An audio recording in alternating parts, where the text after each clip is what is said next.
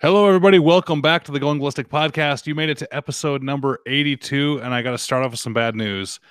Twyla isn't here with us. I know everyone loved having her on last podcast. We loved having her on. We'll try and get her back again. You're stuck with me, Ryan Kleckner, and our co-host, Jason Kleckner. Jason, how you doing, man? Good, man. I'm actually doing real good. Good. You've been tired and working too much for the past few podcasts. This is good to hear you in good spirits. Well, actually, it's funny, man. I not gun related, but I went and played in my first foosball tournament last Sunday. Okay, I knew you already took foosball too seriously, but now you're in a tournament. That's very serious. So yeah, I went and played in a tournament. They have a whole ranking system. I did pretty good. It was good playing against guys that were way better than me, and they wanted me to join a league on Tuesday night. And I was like, yeah, I can't do Tuesdays, man. I got something a little more important on Tuesdays I got to do. I appreciate it, man. If you need to miss it for it, we understand. We appreciate every night you get a chance to hang out with us. It's pretty cool. But they were like, no, come on, man. I'm like, no. I said, you don't understand. Tuesday nights are already spoken for. Any other night's fine. We got a podcast. That's right. So what did you said we needed a third podcast now, right? Yeah. So some people reached out and they said, so you have trigger words. We have going ballistic. And now we need to have drinking with Twyla. So I got more than one comment about calling those hunters numbnuts. I thought that was funny. So yeah, it was great having her on. And then I had a couple people get mad at me for being too serious. They're like, Ryan, now once Twyla's on there joking around, you're trying to be all serious. Okay. Yeah, somebody has to keep the balance, right? Yeah, it was great having her on, so we'll get her back. We already got folks joining us on the live YouTube feed of the podcast. That's awesome. Lots of chats already coming in. Hello, everybody. Good evening, everybody. Brett, glad we're going to be able to keep you company tonight on your drive. Jared starts us off right away. He really wants to know the answer to this question. He already asked it twice. Caseless telescoping ammunition. Thoughts? Have you seen that before, Jason? I don't know what the telescopic is. I've seen caseless ammo. Mm-hmm. I've seen the guy that built a prototype that can essentially fire 1 round or 5 rounds. So I don't know, man. I'm kind of old school on mechanical always works. And I think that's mechanical too, but the way they seem to be pushing it is going to be electronic. Yeah, a lot of the caseless ammo is electronic. So HK had a design in the 90s that looked like little foam earplugs is what it was. Right. Or like a sterno tablet. It was like a sterno tablet with the bullet in the middle, and it would ignite. Now, the beauty of that is you don't have any ejection problems or extraction problems, right? Two of the 8 cycles of function have been removed. So that's kind of cool. It never took off. Remington tried electronic ignition called the E-Tronics. It was still essentially the same cartridge case design, except the primer was replaced with an electronic primer. And I think they even sell those electronic primers still for people that want to reload them. And just a battery ignites it. I think they're ahead of their time on that one because it makes sense. We didn't used to trust electronic stuff, right? So when Remington came out with the electronics from the 90s, the HK, people were like, oh, electronics, the gun. You can't trust electronics. Well, now look at what our soldiers are using now. They have multiple electronic devices on them to which they have to trust their life to. I mean, I would trust my life to an aimpoint red dot sight all day. That's an electronic device. So I think we've gotten to the point now where they're more rugged or we've accepted them more. Maybe it's time to bring it back. I often say that or remind people that we're still using the same cartridge design that the cowboys used. Right? A piece of brass with a primer, some gunpowder, and a piece of lead flying out the front. Now, maybe that's because we got it right and it works, so why change it? But the other side is we have all these advances in firearms, but it's still shooting the same cartridge. Maybe it's time to get a new, better one. Now, the telescoping ones, they're still more like a regular cartridge in how they mechanically fire, but you end up essentially having the cartridge case is the overall length, and the bullet is down in the case. So telescoping is that it kind of, I guess it doesn't telescope, but as it fires, it telescopes or it extends out. So they should call it collapsed. So they took the cartridge, they collapsed it is how they did it. And you can see it on machine guns and belt-fed machine guns. It looks just like a bunch of polymer cases, if you will, without a bullet sticking out the front because it's all inside. So what I think about it, if it works, awesome. I just don't know if it's going to work. I'm all for any design that makes maybe ammunition more reliable, that makes it lighter, more compact. I mean, why not? If it can make it better, I'm all for it. See, what we need is a railgun setup. Oh, and okay. a hand carried rifle. Now I'm all for that. Well, that'd be cool. Of course. Of course. I actually just read a book. I needed a mental escape. So I asked a good buddy of mine for a book he recommended. And I never thought I liked sci-fi books, but when I look back on some of the books that I've really enjoyed, they've kind of been sci-fi. So I was like, well, maybe I like sci-fi books. So I asked him for a recommendation, and he recommended Old Man's War. It was really, really good. It was about essentially people on Earth that when they got old enough, they could enlist in the army. So the first sentence of the book, it was very well written, so well written. In fact, I want to keep the book and use it as an example if I ever get to write a novel or fiction someday, because of how well he developed the stories and sentences and things like that in the book. But the first sentence of the book is, on my 75th birthday, I did two things. I buried my wife and I joined the army. It's like, what? And then you get into it. And the idea is they take them out to the space colonies, and then they do something that ends up getting them a new, younger, better body, but keeps their kind of DNA and consciousness to the younger body. And they use the old people because your life's kind of ending on Earth anyway. So why not get Right. a chance to start over there? So anyway, really kind of cool concept. But their gun that they used, he described the gun a little bit, is that the magazine was a extremely dense block of like nanoparticles. So he described it as a very heavy rectangular block of what looks like metal that would go in the gun. And then depending on which setting they set on the gun, it would either instantaneously form into a single bullet, a rocket, a grenade, a whatever, because the nanoparticles would change and create the grenade on demand or create the bullet on demand. And that they had a readout in their electronic system that showed them how many bullets they had, how many rockets they had out of that block. And depending on how many they'd shoot of one, the quantities of the others would decrease proportionally based on how many nanoparticles were left. I don't know, just it was a stretch, but it was kind of neat, the concept of starting with a uniform fungible building block and then building instantaneously whatever they needed in the gun. So I know it's sci-fi. You guys might think I'm a nerd for it, but it was a cool book. And then I had somebody reach out, wanted to know if people who shoot 6.5 Creedmoors have to have a man bun. No, but it helps. It helps a bunch. Yeah, it helps. Yeah. I don't have a man bun, and I have a couple 6 Creedmoors. I get it. But they say that about the CZs too. If you shoot CZs, you got to be a hipster. So anyone that has a CZ is a hipster, apparently. So I guess I might be hipsterish in the firearms world. I'm trying to picture you with a man bun right now. Yeah, I don't think I've ever had hair long enough to have a man bun. I could get one of those clip-on man buns and see what people think. So the only gun thing that I've done in the last week is we talked about earlier on in another podcast. I had a Swiss TG1 pellet rifle that I was struggling with, and I thought maybe it was the scope that came with it. And you had said, no, it's a break barrel. Iron sights are better. Well, when I got the gun, the iron sights were kind of in the way of the scope, so I had removed them, and of course I lost them. And I tried another scope, ready to throw this thing in the garbage. So this last week, I decided I'm going to make my own sights.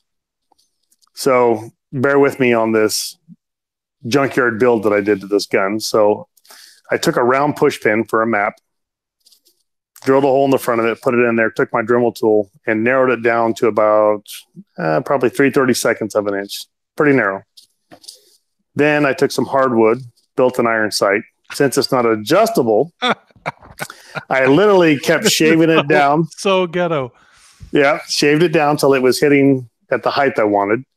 Then I added some wood and started with one side and kept trimming the wood back until it hit the spot I wanted. And then I added another piece of wood. And I got to tell you, dude, I have made the most accurate pellet rifle ever. The fact that the front sight is so narrow and it only has that little tiny sliver that you have to line it up in, there was no room for left and right error. This thing is awesome. So how's it working for you? I got to try it out a couple days ago, and what I like to call in Arizona rock rats that run around. I popped 3 of them things at 50 yards and took out 2 more that were a little closer. Wow. So super happy with it now that I took the scope off. That's awesome. We got to see pictures of this thing. And the whole plan of having a scope was so I could practice more, but it just was not working at all for me. But I'm happy now with my ghetto hardwood push pin sight that I made that is super accurate. That's funny. Are you familiar with the handy rifle? No. So it's a horrible name. It makes it sound like it's like the handicapped rifle, right? But they try to make it handy, like it's handy to have around, but they spelled it HANDI rifle. So it's H&R. It's one of the many Remington companies, and I had the 300 blackout version, which is really cool. So it's a little single shot break open. You can change the barrels on them. You exposed hammer, you cock it, shoot it, break it open. You got to pull the old casing out and push the next one in and close it and shoot it again. It's a fun little gun. And especially with a 16-inch barrel, since there's really no action, I can shoulder it and reach out with my firing hand and put my finger over the muzzle. That's how short it is, and it's not an SBR. So it's this cute little gun that you can break down and carry with you, and it's fun to shoot with. But it just begs to have iron sights, in my opinion. I love you know I like iron sights anyway for the purity of it sometimes, and the simple little single shot break open, I think it just ruins it putting a scope on it. I'd love to have iron sights. They never had them. So I found a sight base that had a built-in peep iron sight in the back for that gun that I bought online and put that on there, but I needed the front sight. So I had the access to all the resources at Remington to just get me whatever sight I wanted. They said, of course, we'll build you a sight, Ryan, and we'll braze it on the barrel and everything, but we need to know what height you want the sight. And so I didn't know. Someone already said Ryan's calling Jason Ghetto when I made my cheek riser with wood and tape. A cheek riser is technically part of a stock, and stocks are made out of wood. So come on. So I decided to do kind of what you did, made a homemade sight. I took, the mini vice grips. Yep. Vice grip, probably little tiny vice grips. I took those and I vice gripped to the barrel a bolt. So I grabbed the rim of the top of the bolt and vice gripped a bolt on there so the threads were sticking up. And I screwed a nut on the bolt I thought it would need to be. And I went out and shot and zeroed it by spinning the nut to the right height. Shot an amazing group with it, with the ammo. I couldn't believe how accurate it was. And then I took out the little dial calipers and measured off the bolt so I could give them a measurement. And you know what? It's one of those things I never got around to getting built. So it still doesn't have a front sight on it. But yeah, I've with vice grips hanging off the side of the rifle, the barrel, and a bolt and a nut. People laughed at me at the range on that one. Oh, that's right. I was made fun of for this too until I started hitting everything with it. So I'm super happy with it. Yeah, you can't complain much if it works, right? No. All right. So someone in the comments pointed out that everyone asked the most random questions, and they're right. So, but I'm going to go through some of them because we have a lot of them in here. Martin asks, can we discuss the practical advantages and disadvantages of front focal plane and second focal plane scopes? He says, from his perspective, it seems like front focal plane is best, or first focal plane, sorry, is best for DMR type applications, while second focal plane would be better. No, it's your preference. You can save money with the second focal plane scope because they're usually less expensive for the same quality. I mean, if you have the money, go ahead and get first focal plane. That's great. But everything else being equal, the first focal plane is going to be more expensive. And that's because there's more moving parts and it's more complicated to build. So if you get a cheaper one, you could have some accuracy issues because the reticle could not stay exactly where it needs to be. But it's up to you, man. I've done all my learning and all my military time. I think all of it was second focal plane scopes. I don't think we even had a first focal plane. I'm not sure. Just be careful what power setting you're on. So your preference, man. When it comes to milling, maybe a first focal plane is better because then you don't ever get on the wrong power. But whenever I'm trying to mill a range estimated target, I'm always doing it at full power anyway because I'm trying to be precise. So it's kind of a moot point for me. Books coming. Books doing okay. What's really coming along is the ATF compliance course for Rocket FFL. That was going to be a quicker hurdle to knock out, so I'm knocking that out now. I spent all last week and almost every night I pulled all-nighters. So I got very little sleep last week. You can maybe see it on me now. I'm still exhausted of just pounding out that ATF compliance course. I have so many chapters and so much information in that thing for current FFLs that, Jason, I made a whole chapter just on the 4473. And so there's a bunch of lessons on how to fill it out and what to look for.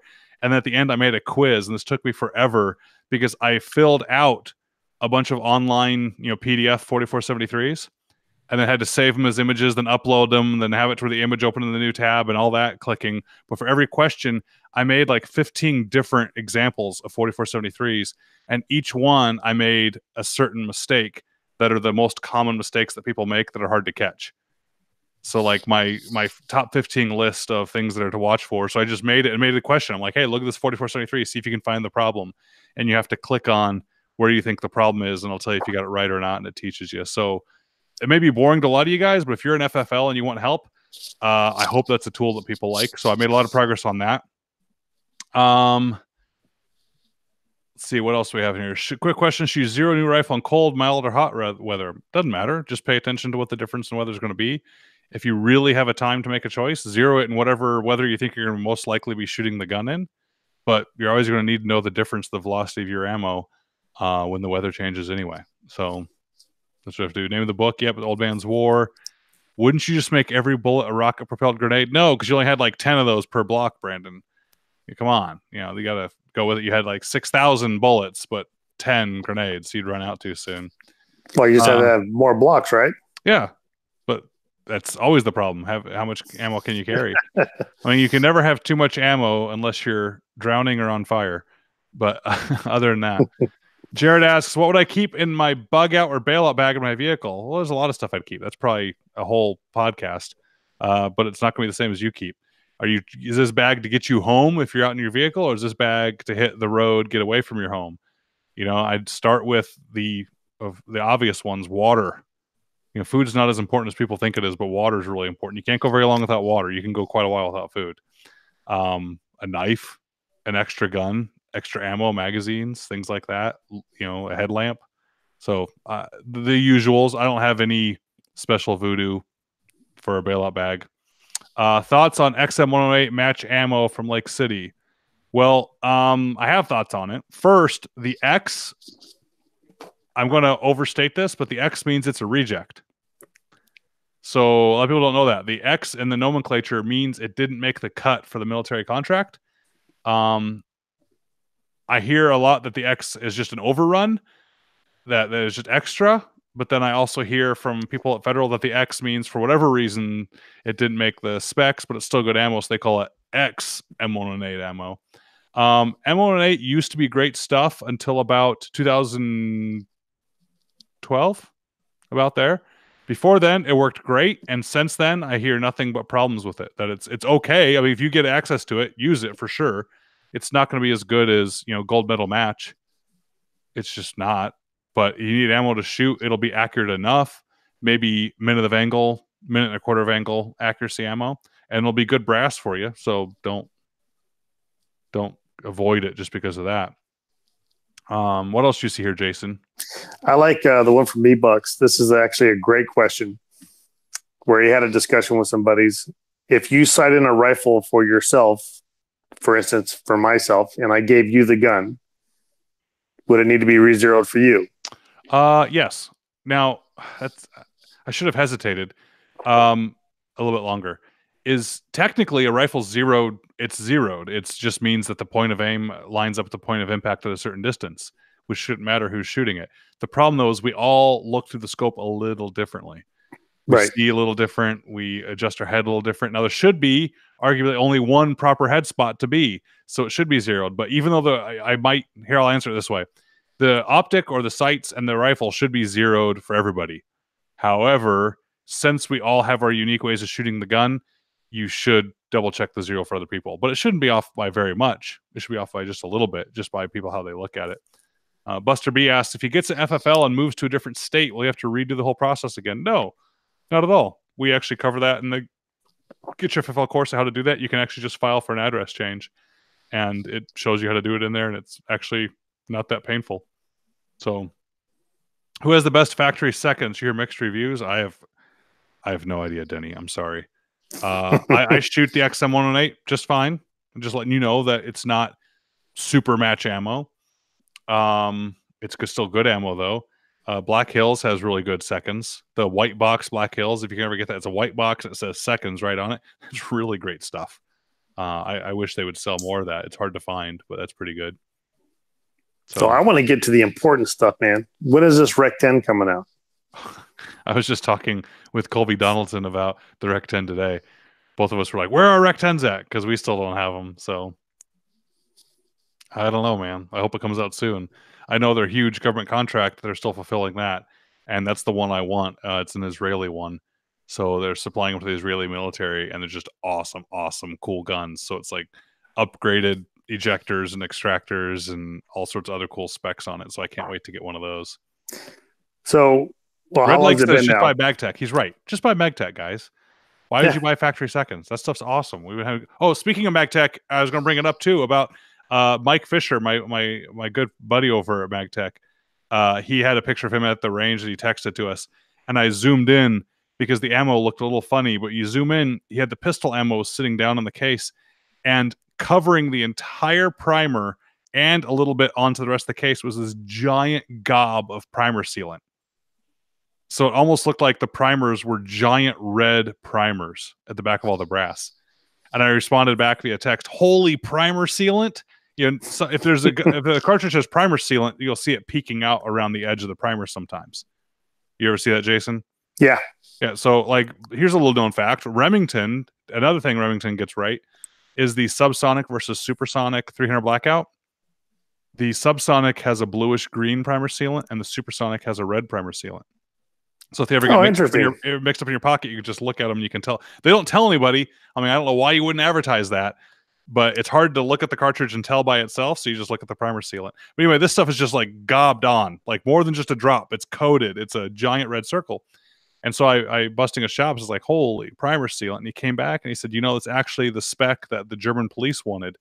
And it's amazing." They said it is phenomenally waterproof. So I said, "I'll tell you what I'll do. Ship me a box of it. And I'll take just a bottle of water. Sorry, guys, no good liquor tonight. I'll take like a glass of water, and for I think like a month would be fair.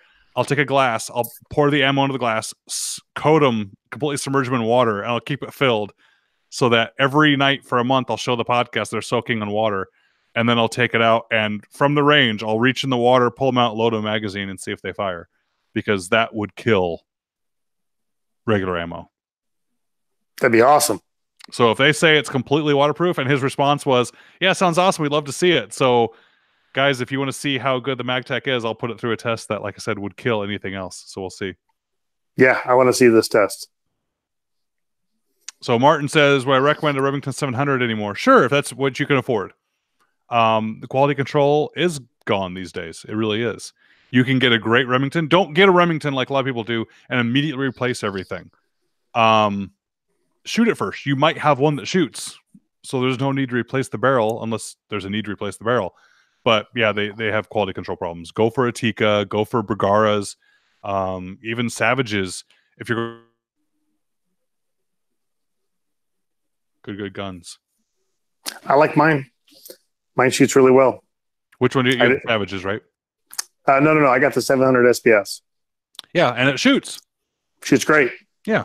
So don't be afraid not to get one. Get one. Especially if you want to build a project. One of the awesome things about the platform of Remington 700 is all the aftermarket parts are so easy to work with. That's why it was such a popular platform when it came out. Like even Glocks. Go get a Glock. You don't like the trigger? You have a million to choose from on Brownells. Just use the link at the bottom of our show notes when you go to Brownells to buy stuff. Or you change the barrel. So I kind of look at it the same way. It's a great platform, but I mean, we're going to be honest with ourselves. I do like Glock pistols, but the sights suck. They're pieces of plastic. They're absolute crap junk sights. So I can't say buy that gun because everything about it is perfect. No, even a gun I would recommend to people getting, I would say right away, though, you're going to need to replace the sights. So with the Remington 700, you might need to replace the stock right away. You might not like the trigger, upgrade to a trigger tech. That doesn't mean the gun's necessarily bad. It just means I like to play with things. I have my 320 sitting here. I like the flat trigger now. It's warmed up on me. So now I have a full-size X-frame grip with a compact slide with a special grip by Al McColl and a flat trigger. So I love playing with guns. Let's see that grip on that thing. Looks like it's been bedazzled. It is. Yeah, it's my bedazzled grip. It's like grip tape, but it's permanent. So what he does is he grinds down the grip and changes the depth for it. Then he masks it off and puts on an epoxy and then sprinkles on silica carbide to the epoxy. It's So it awesome. becomes a permanent, ridiculously rough. I mean, this is for tactical competition shooting. This isn't for everyday carry. It'd rub your sides raw if you wore it. But so Now, if you need, I can build you some wood sights for that thing, and ooh, I'll make them super, super accurate for you. that is a hipster thing. You know, like some people get like the wood frame glasses or like a wood phone case. Jason, you just figured something out, dude. Hipster sights. That's right. Beautiful hardwood, all finished out, clear coated. Oh, you could pick what you want. You could do, you know, like a birch front, so it like is a lighter color Do with some with exotics. mahogany rear. Oh, dude, now you're thinking. Yeah, ebony with like a little dot of elk ivory for the front sight bead. Yeah. Dude, Jason, See? hardwood sights. It's hard to shoot good without hardwood. There's your There's your my company slogan. motto. There's your slogan. That's awesome. B-Bucks wants a set of birch sights. Rippling wants granite sights. Walnut Ooh, I rear could with a do maple granite. front. Yeah, ooh, you could do like bird's eye maple and get one of the little bird's eyes as the front side post or like a curly maple. Yeah. Dude, now we're thinking. And I think it's safe to say that the market for wood sights is fairly open. You're not going to have a whole lot of competition. I don't think I've ever seen it. That's what I'm saying. You're set, dude. This is easy. You have zero competition. You can start right now. You already got people placing orders right now. Rosewood sights, and I would imagine that wood sights would be a lot lighter than metal sights. Right? So you could shoot it faster. People want to lighten their slides, so the slide cycle's faster. Well, there you go. It's going to lighten the slide, and now it's like a lightweight accessory for carry. Dude, now you got to do AR sights. So people that do the ultralight AR-15s, you can have wood ones for those. And I can impregnate it with a liquid epoxy, so it's super hard. Won't break very easy. There goes Jason trying to impregnate everything. That's right. Somebody In has fact, to. you could do a rail or a fore-end for an AR-15 and just have the sight be the same piece. There's no reason to have something separate. And Jason, if you did a wood rail, you don't need M-LOK or key mod or rail, like a Picatinny rail system. You would just take wood screws and screw in whatever accessory you wanted. That's right. I could actually. Drywall screws even if need be. Yeah, seriously. You just screw the flashlight onto the side, you're good to go. I think you're onto something here. And then in a survival situation, you could whittle your handguard I can off burn and it. use it to That's start right. a fire. That's right. Guys, are we the only ones thinking outside the box here? I mean, you go to SHOT Show and the industry has just all the same junk, you know. There you go. Flintstone LLC. I love it. Oh man. Yeah, play chat. Dude, this is something to think about here. Yeah, wood tactical guns. That's the other thing is the anti-gunners don't like, you know, AR-15s because they look scary. The more you make it look like, you know, a hunting rifle, you'd be good to go. Now, I have seen the multi-layered wood stocks and foregrips for AR-15s. They're beautiful. Yeah, they do the laminate wood and then throw it out. That's funny. The dude, wood I want to see you make a set of wood sights for a Glock just because somebody will buy them. Matter of fact, put them on your own gun. Who cares? All right. How could you make the front sight stronger? The rear sight, I think, would be okay. The front sight, I'd be worried about just getting banged around with a holster or being so thin. Now, I've got some penetrating epoxies that I used to use for cracks in granite and stuff that will literally seep all the way into the wood and make that thing like a piece of metal. That's funny. And so for like a Glock, you just make it to where it's got that oval shape on the bottom of the front sight, so it fits in the oval. Right. And you have to put a set screw up in front of the bottom. But you can figure it out. Yeah. Yeah. Set screw it or, you know, come up with some way to tack it in there. Or that's how Glock sights work. So a Glock sight just has a screw through the bottom of the slide that holds and the best part is, look how much easier it would be to shave down the front sight if you needed to. Well, it'd be easy to shave down, but not the other way around. Right. Right. Yeah, so you could bring the group up. You could shave the sight down and bring the group higher on the target, but not the other way around. And then you know, people are getting all the ideas here. Amish arsenal. That's funny. Balsa wood for an AR pistol. Yeah, get it nice and light. Guys, we're on to something here.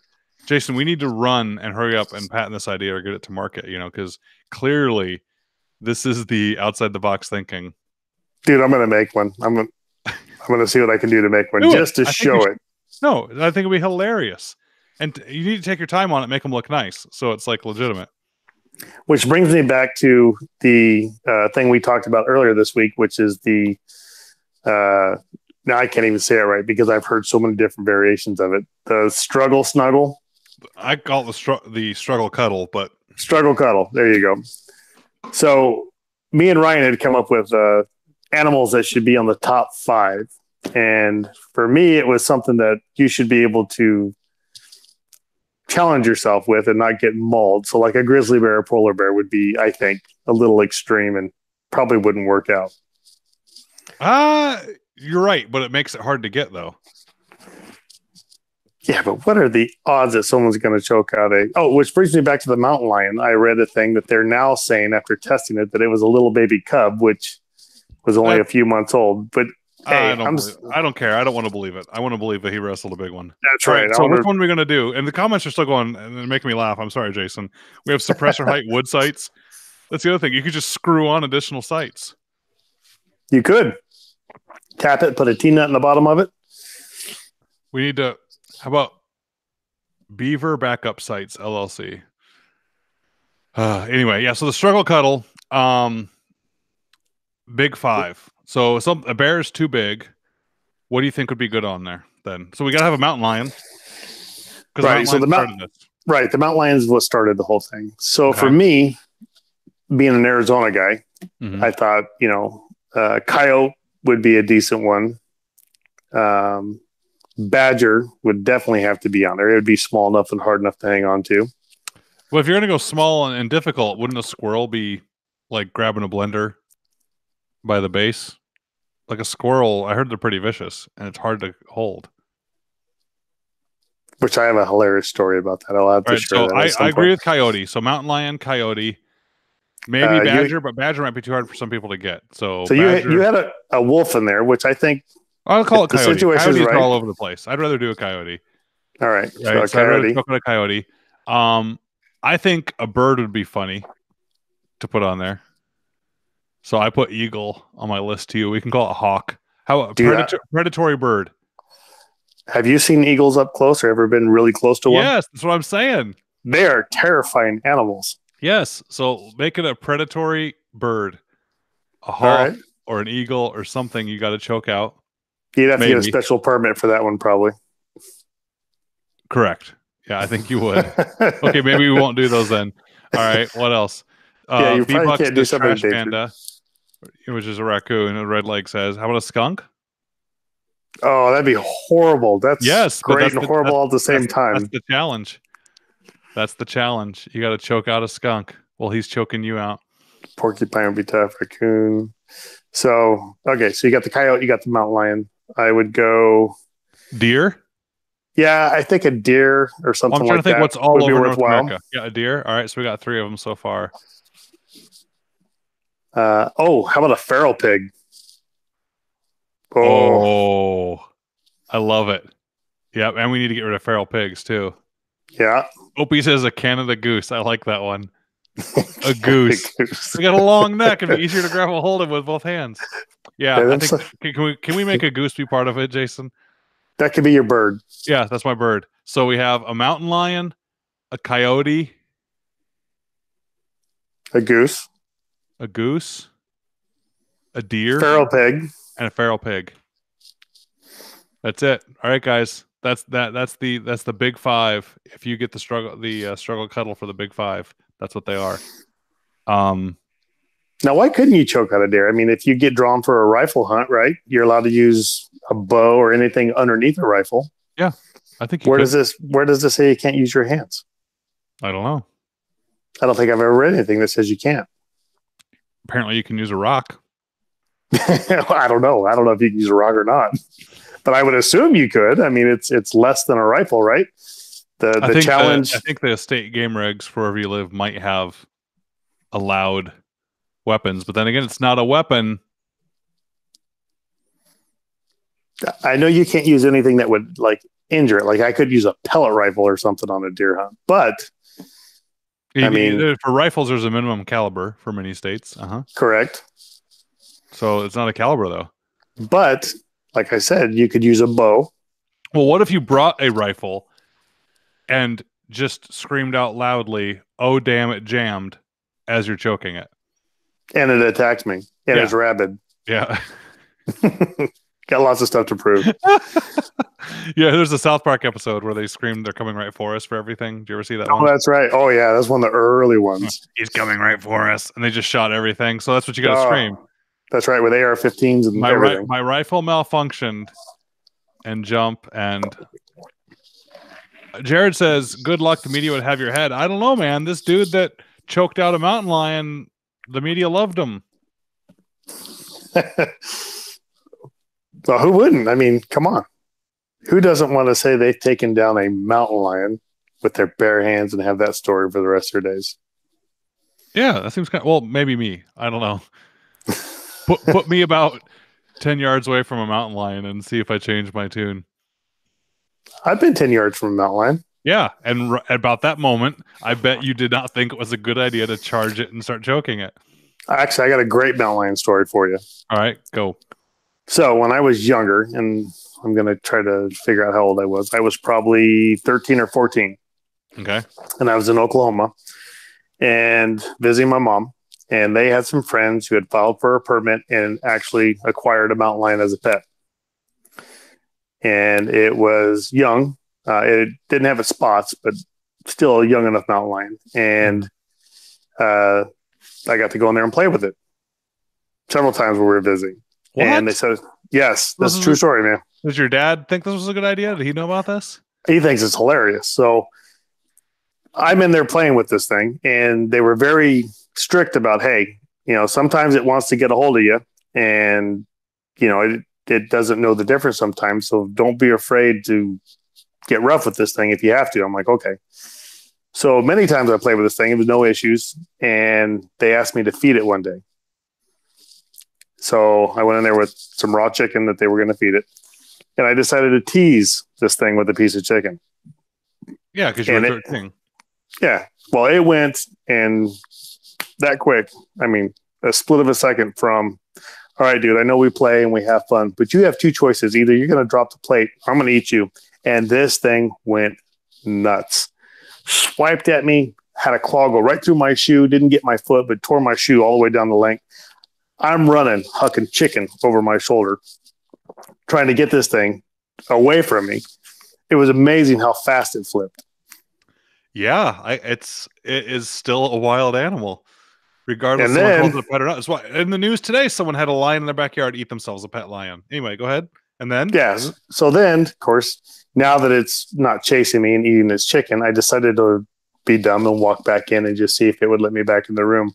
Yeah, no. Until it was done eating, didn't want to be touched. But after that, I could go right back in and things were normal again.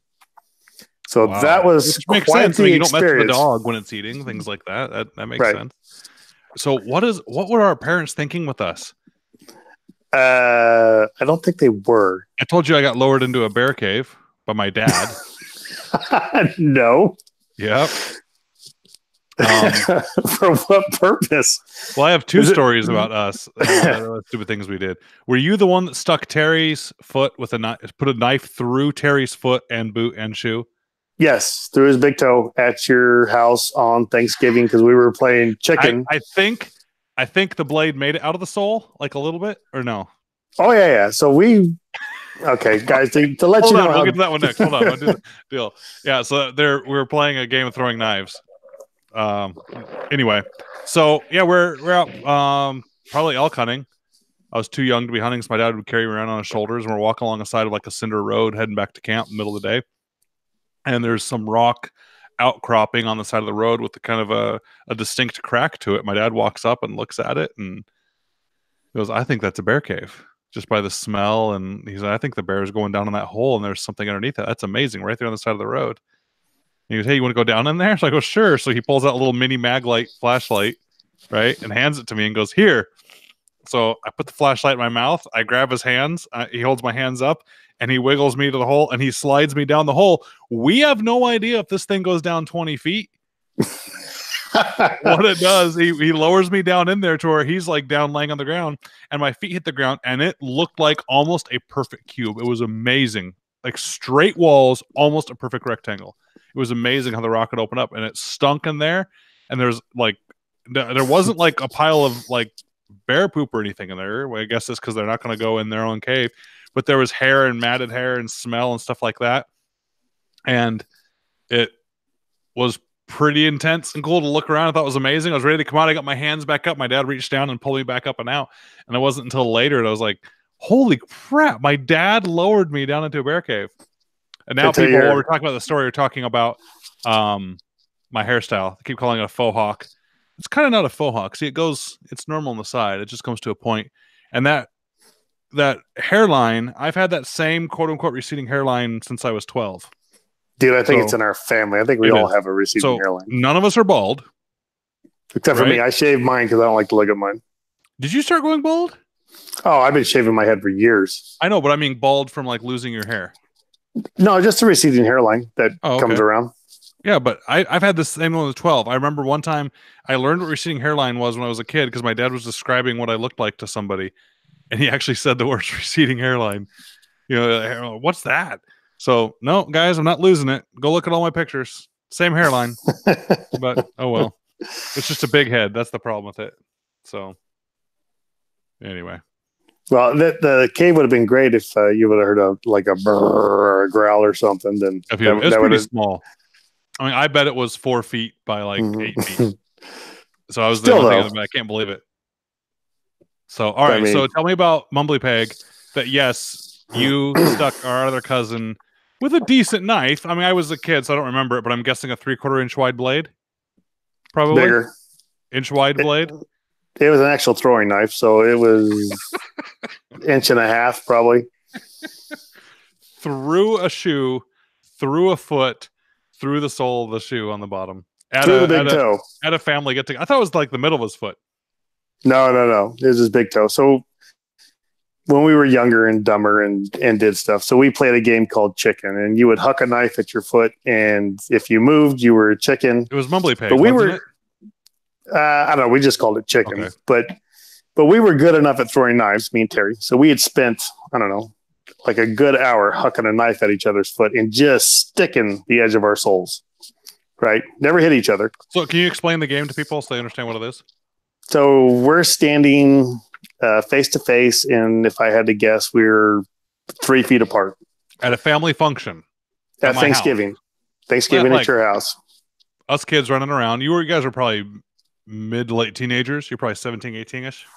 No, I was probably at the time, I wasn't driving, so 14, 15. Oh, wow. All right. So it makes me about 10. So, yeah, Terry was probably 17, 18 at the time. So we do this for a good hour, and we're laughing, and everybody's... And grandma and aunts and uncles walking around. Oh, yeah. Don't mind the collector boys. They're throwing knives at each other at Thanksgiving.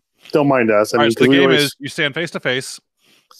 And you get the knife as close to someone's foot as you can. And, of course, the goal is don't stick their foot, but you don't want to move your foot either. You got to kind of trust the person. So we do this for a good hour, and we're laughing, having a good time. I thought you had to spread your legs. Well, so Mumbly Peg is you spread your legs. Yeah, they're spread apart. Okay, but I'm saying you have to keep spreading it to the knife. So no. You throw the knife, it's got to be within like your fist length of width away from your shoe. So it's got to be that close. And you move your foot to the knife and pick it up. And before you know it, you're both spread really far out. So whoever falls over or sticks. Oh, no. We were just literally, how close can we get until we make the other person move? So and you were going back and forth for a while till, I mean, who would have thought it would happen? Well, we went and ate Thanksgiving dinner. Okay. Yeah. So we eat these big plates, and of course we eat mountains of food when we eat. That's just a collector thing, I think. I think everyone does that. So yeah. We decide, hey, let's go finish the game. Nobody's moved yet. So now we're full, lazy, just got done eating all this food. So we start back up. Terry actually hits the top of my foot with the knife, but it didn't stick. Right. So that means that might have been why he was off of the Zame. That means he wasn't committed. Because if he had a committed throw, it would have stuck right there. It would have stuck for sure. So probably the not committed throw is why it didn't go. So we're like, whoa. So we decide, okay, we'll go a few more. So we go a couple more. And of course, I think a second or third throw after that, I literally stick it right through his big toe, all the way through his shoe. And I start laughing. He yells out. And of course, Grandma is standing there. She's immediately upset. So we drag Terry over to your back patio, sit him down, pull the knife out, pull the shoe off. Grandma's wrapping his toe up and immediately yells at us that we are not in the woods. We are not in the woods. You guys don't play like this unless we're in the woods camping. So that's right. Right. So that has been an ongoing joke. Yeah. An ongoing joke with Grandma whenever we'd go camping. Hey, Grandma. We're at a civilized function, Kleckner boys. Stop throwing knives at each other. We're not in the woods. Until you're away from medical help until you do this kind of game. So now, of course, we joke with Grandma all the time when we're in the woods. We're like, hey, don't be getting mad at nobody. We're in the woods. You said years ago. We can we can throw knives at each other again. This is okay now. That is so funny. So you're not supposed to pull the knife out, right? Yeah, we did. So for people that are listening, if you ever get a puncture injury, you should leave the thing wherever it's punctured into. Because you never know what you're going to call. Like, so if someone gets a big piece of rebar through their chest, take an angle grinder and cut the rebar off and take them to the hospital with the rebar in their chest. Yes. Yes, I know that. You know, in their head, in their eye. Now, if someone gets something in their eye, the best thing to do is take like a pile of gauze and cut a slit so you build like a bridge around it. Right? So it builds like you get an inch thick of gauze and you cut a slit and you put it around the object and then tape it down tight so it kind of makes a stabilizing bridge so it doesn't move. Does that make sense? So the eye doesn't wiggle. And then the other eye, always cover the other eye. Because if you don't, what's going to happen is they're going to be laying on their back and someone's going to say something and they're going to look. And both eyes will move. That's interesting. So always cover the other eye. But yeah, you leave things in. I actually saw a video again just on that today where they said, this is like, here's a good example why you leave things in. They had just a camera on someone's hand and they had a nail through the palm of their hand and they're in the emergency room because they had this, the blue coverage, the backgrounds, I had the gloves on, and they grabbed the nail and they pulled it out. As soon as they pulled it out, blood started squirting, like pulsing out of his hand. And they're like, oh, they just stuck their thumb on it and held it tight. I'm sure the guy made it, everything was okay, but that's a great example on good thing they didn't take the nail out, or is this guy's going to have arterial bleeding going on, and who knows what could happen. Yeah, Paris George wants to know where are the old shoes at least. Oh, they got thrown away. That was not newsworthy at the Kleckner family. I remember it because I was young and I couldn't believe it, but I don't even remember what happened. I don't remember if they walked him out.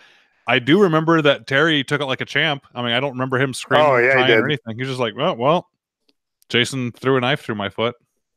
And of course, we joked about playing again, and of course, that just fired Grandma up even more. But because you're not in the woods, Jason, we're not in the woods. But I gotta say, every time we had Thanksgiving at your house, we either shot blowguns. Your dad had a knife throwing competition one time on a board. Yeah, we had knife throwing. We had Chinese stars throwing competitions.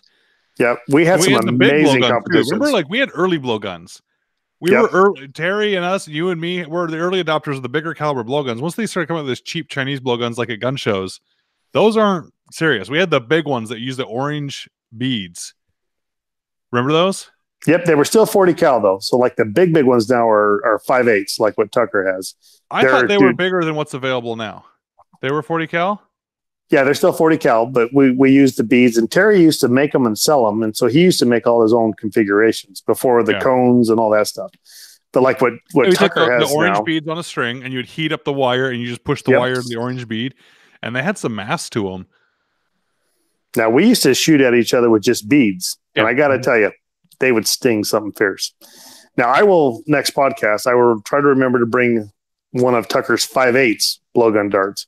And this thing looks like you'd kill a person. It is the nastiest looking thing you've ever seen. It's called Big Bore. You can buy them like the Cabela's and stuff like that. Yeah, we've taken those and taken the bamboo ones, the bamboo skewers. Yeah. And played darts with them. So we're at my buddy's house, like across his room into the entryway, using the dartboard on the wall with the bamboo one sticking on the dartboard playing darts. That was fun. Yeah, there's the skill to blowguns, and I equate shooting a bare bow to being like a blowgun. We were like, absolutely. Well, can't you just look down the arrow and aim? I'm like, well, no, you're not looking down the blowgun and aiming. It's down lower. The arrow's down by your mouse. Blowgun. That instinctive feel of knowing that arc, the same as shooting archery without sights. Yeah. So for me, it's like pointing your finger when you try to point your finger and cover something up. Yeah. It's very similar to aiming like that. And what I used to do with the kids when they were younger is we would take all their stuffed animals and make an obstacle course through the house, and then set up a scoring system on the stuffed animals. So, I still don't think it was me. But it must have been. I don't know. My dad says, when I was younger, he came home one time and found a whole cluster of like blowgun darts in the corner of the ceiling one time that knew I must have been training or practicing up there. But did he ever tell you? I don't remember if he or Carolyn, my stepmom, got hurt. But when I silicone sprayed the entryway as like a booby trap. No. I'm seeing the comments here. Yeah, people are saying, Jared says, the knife game doesn't surprise me with these two. Remember, they almost catapulted Ryan as kids. Yep. Oh, yeah. The best one ever. Killed me. Not catapulted, killed me. Yeah, it would have been horrible. So I used to take those blowguns, and I remember they were the thicker walled aluminum, and they had like the camo cloth tape sometimes on them with a big rubber like mouthpiece. Well, my dad, the fanciest thing we got with bow technology is he got an overdraw one year. So we still aluminum arrows, Zwicky broadheads, took our old Bitzenberger Fletcher and put them on, but we always shot barebow in my family. And so he got an overdraw, which meant he could cut about, I don't know, an inch and a half off of an arrow. Yeah, inch and a half, 2 inches. Yeah, so he cut those off, but they already had the inserts still glued in, because that's the time you used to have to glue in the inserts, right? With what, Ferrule Tight, I think was the name of it. Yeah, you'd get it hot, melt it on there. It was actually fun sitting around the table and making arrows for the night, right? So you'd had all these inserts. I'm like, hey, I know what I can do with these. At the time, my stepbrother I think he might have been temporarily living at the house, and he smoked. So he had cigarette butts out back. So a cigarette butt fits perfect in the back of a 2016 Easton arrow. I'd rip off half the paper. I'd fluff the filter out. Okay. And I'd screw a field point in the front. So it was a very short, stubby, but very front heavy dart that would launch awesome out of those blowguns with my dad's air compressor nozzle. So I would put them in the back and take the the rubber tip of the air compressor blower nozzle, and I'd be launching these things across the backyard. Yeah, I don't know, man. We're lucky we're alive. I know. In fact, God, we did so many fun things when we were little. I used to shoot. Do you ever shoot lighters with a pellet gun, Jason? We used to make flint bombs out of lighters, but no. I would take a rubber band and hold down the gas and then spark it so it would light, and you sit in the backyard with the pellet gun and shoot at it because the flame would be there. And once you'd hit it, it would give a little ball of fire once you blew it up. Those early tannerite targets for me. We used to do things that you can't do anymore, especially with Strike Anywhere matches and stuff. But I'm sure they were quite incriminating. At least they would be now. Had to do with tennis balls or yeah. And then the best thing we ever made was a fully automatic BB gun out of a sandblasting nozzle. Right, and just like a hopper of BBs on top of it. We'd take CO2 cartridges, cut them, and fill them with BBs because they'd stick right on top of instead of the sand coming through the bottom, we'd rotate the nozzle 180 degrees and just let them filter into the nozzle. And they got rid of the Strike Anywhere matches because people were doing stuff like that. Yes. But did you know that the Strike on Box matches are just as cool? Do they work like that? If you mix it with the compound that's the Strike on surface. Oh yeah? Yeah. So I won't give it away, but if people want to go do their own research, you can shave off with like a razor blade. You can shave like the strike surface to get the little like brown powder. And then you can take the pellet heads and very carefully mix the powders together. It's like mixing tannerite. And there's a guy online that talks about taking like the round, like garage sale colored stickers, and then mixing a little bit of powder and putting some in the middle of one of the stickers and putting another sticker on it, so sticky side to sticky side. So this little like 1-inch deal. And then you can go put it up on a target and shoot at the pellet gun. And it's like a tannerite target for a pellet gun. Huh. So you need to go do that, Jason. Go watch the video and be safe. But yeah, have to check that out. You can still do some cool stuff with them. Now, to answer Doug's question, I personally have never seen anybody light a match other than on TV, but my dad witnessed your dad do it 2 times out of 3 on 3 matches in a wash with a pistol. I don't know about that. My dad swears to it. He goes, there was a bet that he couldn't do it, and your dad lit 2 of them. So you Wow. have to ask him. You have to ask him about that.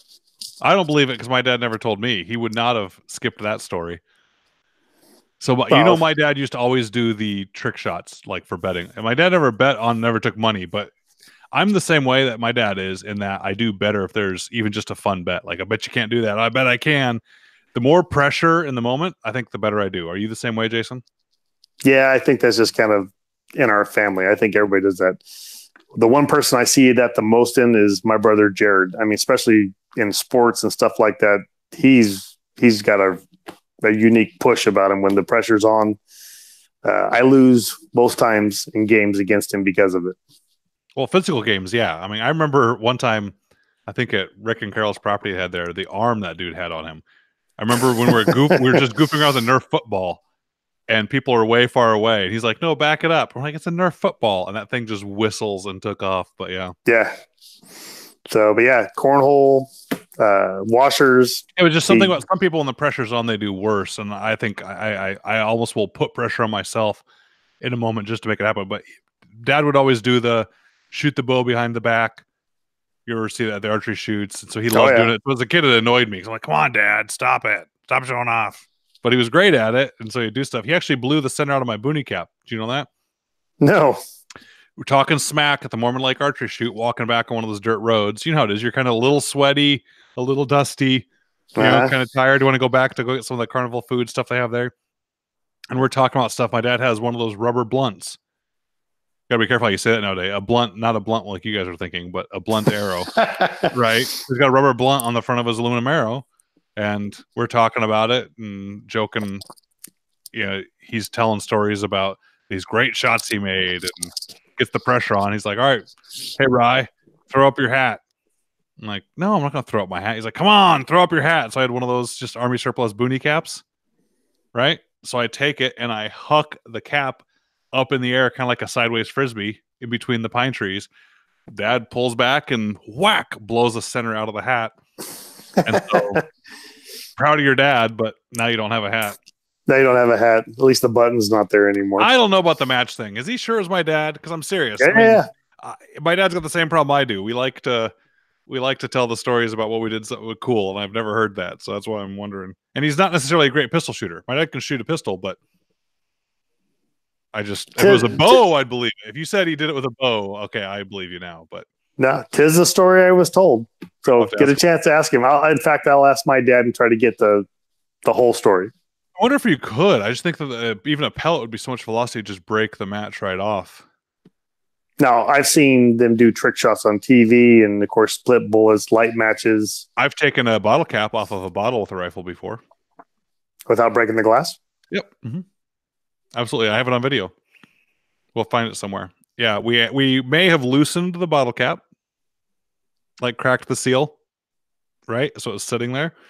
But it was a root beer. It was an IBC root beer. It was out at the school in Arizona I was teaching out there. And we had the History Channel, or one of those channels came out and did one of their reality shows there of like a student going through the course. They wanted a bunch of B-roll of shooting. Extras were like, we don't know what to do. So we put a video camera out there and we put it at 100 yards. And I don't think I did it in the first shot. I think the first shot was a little too high. I don't remember. But I won't make it up and say I did the first shot. But it was at least the second one. I'm like, you know what? I just got to kiss it. So the bullet is barely kissing the edge of that top. And I did it, hit it just right above it, and it lifted and sucked the top right off the bottle, and a little bit of foam still came out because it made the root beer foam a little bit, but the glass was perfect. So that's probably the coolest trick shot I've done is open a beer at 100 yards. I don't think I've done any cool trick shots. Not that I can think of. Makes me want to do some now, though. Yeah. So swag idea. I appreciate you guys bringing it up. I'll try and get some swag going. I just got to get a better logo that you guys might want to do, and I got to get some serious interest because I don't want to do it and be stuck with a bunch of things, because I think it's awesome. I love the fact that you guys want to support the show, but I think it's a little weird, honestly, because I haven't thought about it before, so it's a weird idea to me. I want to make sure that you guys really want something with it on there, but we'll figure it out, whether it's stickers or a hat or t-shirts or whatever you guys can think of. Well, if you don't do it, I'm going to make something anyway. All right, we'll figure it out. I have patches. Like, I can't be that weird. I have t-shirts and like the rubberized, Velcro patches for the rifle company logo. So that can't, I don't know. Jared Daniel says, who's the better shot, Ryan or Kyle Lamb? I don't know. I bet it would depend. I think there's situations where both Kyle and I would give each other a run for their money. When it comes to handguns, Kyle's definitely better than me. I bet a lot of it has to do with I'm so rusty and out of practice. But even if I got up to my best speed, I think Kyle could still edge me with a handgun. He's just better. Um, if there's a few of us shooting together, he and I will be kind of close, but yeah, he'll beat me. He's really good. Rifles, I'm not sure. I know Kyle went to Sodic also, but I do a lot of rifle shooting too. Who knows? We'll do it sometime. Kyle and I were just texting today about how we want to do some videos, just real quick, informal videos, like videoed on a phone of trying to disprove or test some myths that people talk about. Like if you have 3 attackers, a lot of people say you got to shoot each attacker once before you go back to the first one to shoot them twice. Because this theory makes sense. Why would you spend your time shooting the first one when the other ones aren't there? But I'm kind of with Kyle on this one is no, I'd rather pull out a gun, shoot 2 or 3 times, get one down, and then move to the next one. Because people don't stop or necessarily even know they've been shot with one bullet. But it's just one of these things we hear repeated all the time. I've even heard it said in kind of a funny way. It's like when you get attacked by more than one person, it's like Thanksgiving dinner. Everybody gets a first before they get seconds. Right? So you give everyone. I'm like, I don't know if hitting them 1-1-1 and then coming back is actually better. So we'll take a video out and we'll test it. And you guys will see Kyle shoot his handgun better than me. The one that impresses me, and I don't know the exact distance when Hunter was doing her intern stuff, but it's like 20 or 25 feet. Somebody could, from a dead stop, run and get you before you could pull a gun. Yeah, a lot of people call that the 21-foot rule. Yeah, and we tested it, and it was surprising. I actually got my gun out in time, but just barely. And getting the gun out means you got the shot off, and that's the movies. People don't die when they get shot. Right. So right away, right? But I mean, but they were on me. They hack with their machete for a good another 30 seconds. Yeah. Unless you've taken their brain out. It was very shocking to me because I thought, no way. Can you, from a dead stop, get to me in time? And it was really shocking. I mean, I couldn't believe how fast it happened. Yep. Gotta be careful. So let that be a lesson to you guys. Somebody can cover 21 feet a lot faster than you think they can. Yep.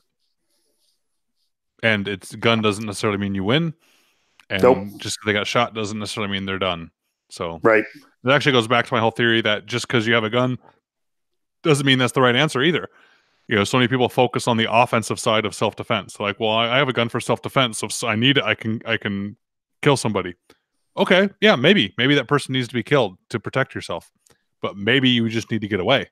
Maybe you need to avoid the fight. Maybe you need to, that kind of thing. So it's like we focus so much on the offense when you're supposed to be focusing on the defense. And really, there's, do you have a tourniquet nearby, at least in your vehicle? Do you know what to do if you got shot? You sitting there dying and looking at the dead guy that attacked you means you still lost. Right. You won the gunfight, but you lost the whole purpose. So I don't know, something to think about. Yeah, so, anyway. No, it really is. And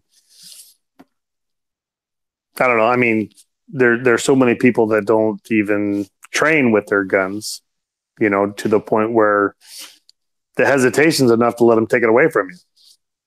Maybe, yeah. Or to not just shoot until the threat's really stopped. That's the other problem is people get what I call, like range-itis. They'll pull out and go bang, bang, bang, bang, bang, bang, and then move on to the next target. It's like, wait a minute.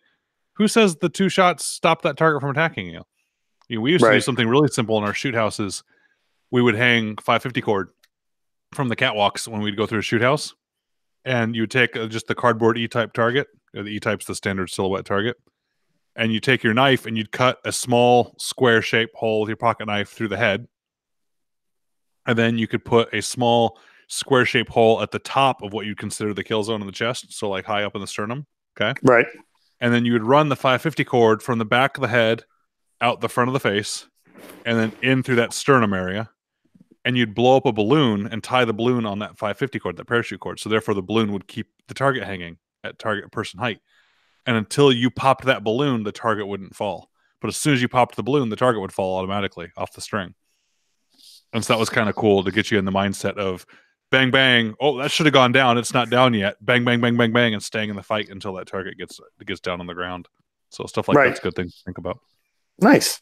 Yeah, it's a simple way to make a reactive target, right? You could make it yourself. You could take a wood target frame or PVC pipe, whatever you wanted, hang the parachute cord down and use balloons and change the size of the balloon and make it in different situations. Now you got a target you can train till it falls. Yeah, you probably would have done better with wood sights that lit up a little better in the light.